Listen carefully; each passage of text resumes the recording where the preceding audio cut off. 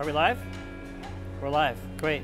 Today I'm going to be making a dish based on a dish called Uchi or Uchi. The Uchi is a play on a whitefish, like a snapper, combined with citrus and peppers and different other components, again, to make that perfect bite. The one I'm making today is with sea bream, a black snapper from Tokyo, with some citrus and organic tomatoes, and I'm going to use a little bit of orange oil and some spice as well to kind of pull it all together.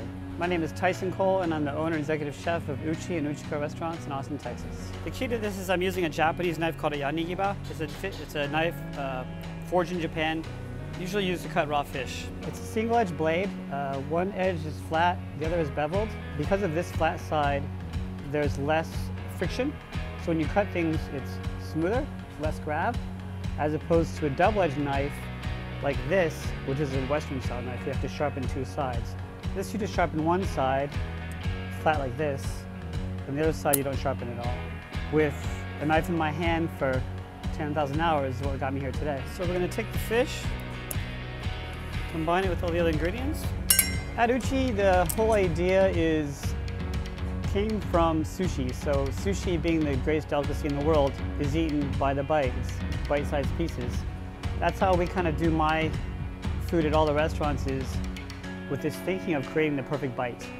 We do that by making composed dishes that are shared and chopstick friendly, and we put components together that we're hoping that the people eat at the same time to make these perfect bites. It's a ceviche of black snapper with yellow tomato, fresh citrus, some various aromatics, orange oil, and some candied quinoa, based on a dish at Uchi called Uchi Viche. I feel very blessed.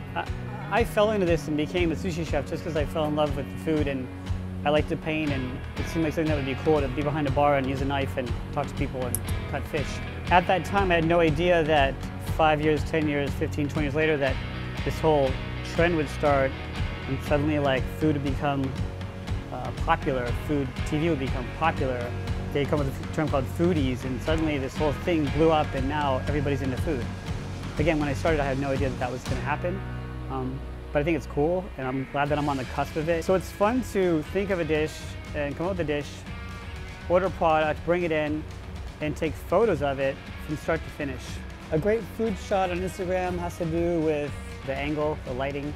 To me, there's three basic core angles. There's the above shot, three-quarter shot, and straight on, put the phone here, and close-up shot, you know what I mean? Take pictures of everybody's food. That's my life.